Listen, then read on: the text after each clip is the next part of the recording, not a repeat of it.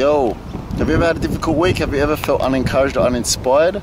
Well, the other day I was talking to this chick at work. She's gone through a bit of a tough patch, that. And it reminded me of an approach I like to take in life when I'm going through shit, when I'm going through difficulties, and I thought I would share that with you.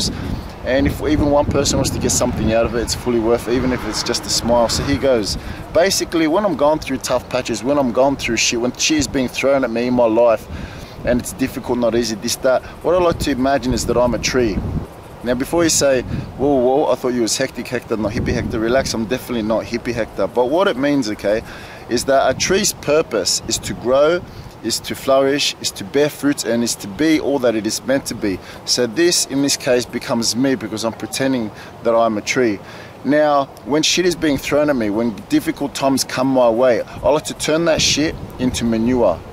You see, when a tree has shit thrown at it, when a tree has to deal with shit, what it does is it uses that shit to become even greater than it was. So what I like to do is see those problems in my life, those difficulties, I like to see them as manure for my growth, as things that I then do not dread that come my way.